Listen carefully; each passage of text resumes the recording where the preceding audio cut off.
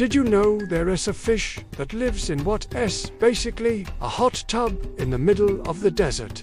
Meet the devil's hole pupfish, one of the rarest fish on the entire planet.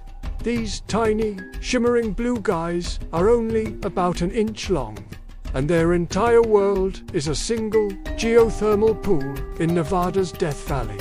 That's it. They don't exist anywhere else on Earth. The water here is a scorching 91 degrees Fahrenheit with super low oxygen levels, an environment that would be deadly for most fish. They survive by munching on algae that grows on a shallow, sunlit rock shelf. For them, this tiny shelf is their whole universe. Their population is unbelievably small, often dipping below 200 individuals. In fact, back in 2013, their numbers crashed to just 35 fish. It was one of the closest calls to extinction ever recorded.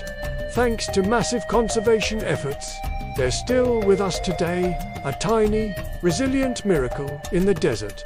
If you found that as incredible as I did, hit that like button and subscribe for more amazing nature stories.